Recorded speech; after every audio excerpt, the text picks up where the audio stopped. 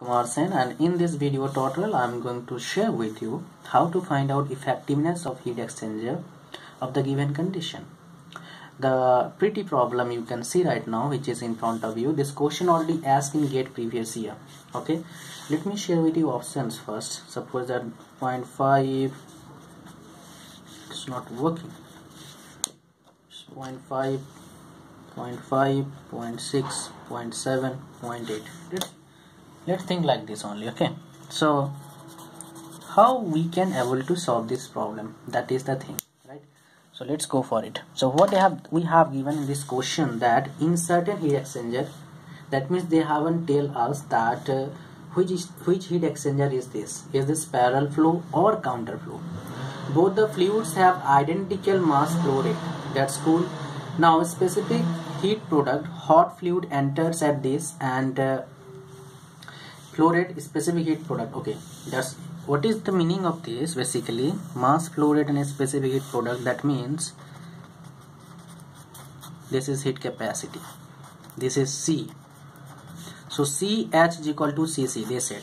That means cold fluid heat capacity is equal to hot fluid heat capacity. Okay, so this is the condition they have told us, and this is one of the important condition, I must say that, because this is most important, right? So now what you have to basically understand, that is important, right? So what is you have to understand, that is what type of heat exchanger you should draw. So we can draw any heat exchanger. Let's get started with this one. Any heat exchanger, maybe parallel flow, maybe counter flow.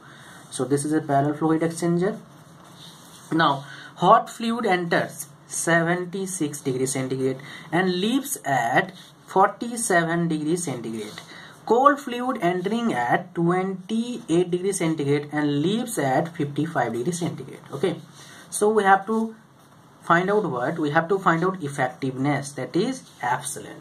So we know that effectiveness of heat exchanger is Q by Q max. What is Q and what is Q max?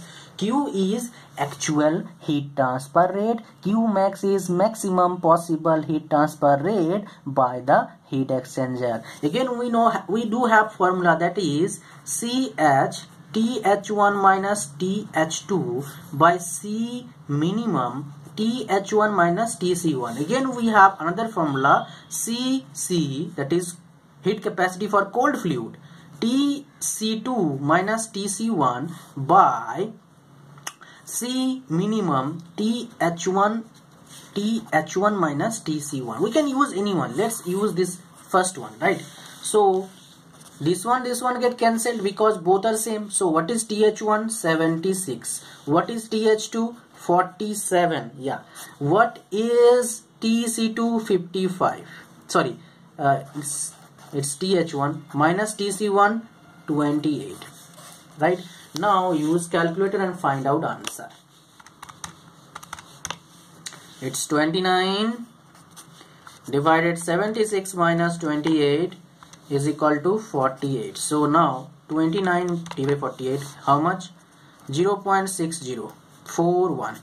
Okay, this is the effectiveness of the heat exchanger. Now match with the answer we have given in this question, that is option B is the right answer for this question. And this question already asked in GATE previous year. I hope you understand the concept. I hope you understand the question, as well as if you will get similar type of question you can solve it. I hope so. And this question has been asked in GATE previous year for 2 marks. Can you imagine? Yeah, that is right. So if you are getting help from my tutorials, don't forget to share with your friends, and of course, if you haven't subscribed my channel till now, subscribe it now. Thanks for watching. Thank you very much, and bye bye. Hope to see you again in my next tutorial.